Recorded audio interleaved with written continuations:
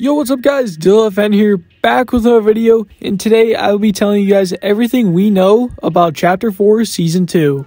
The theme of the next Fortnite season will possibly be a ninja or samurai themed season. There will most likely be a bamboo location or a ninja dojo. This was recently leaked in the files, and we did see some bamboo on the map a couple weeks ago. We'll be getting a ton of new skins, and we might have already seen a few in the surveys. For mechanics, we'll be getting first-person mode and possibly wall running. Wall running makes sense because I feel like ninjas and samurais can do stuff like that, so it would perfectly fit the season. We'll of course be getting new augments. The Firefly launcher should release as it was leaked a few months ago.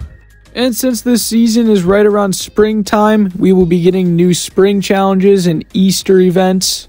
If Season 2 runs until May, we could see a May the 4th event and Darth Vader's NPC return. A few weeks ago, biome events were leaked in the files.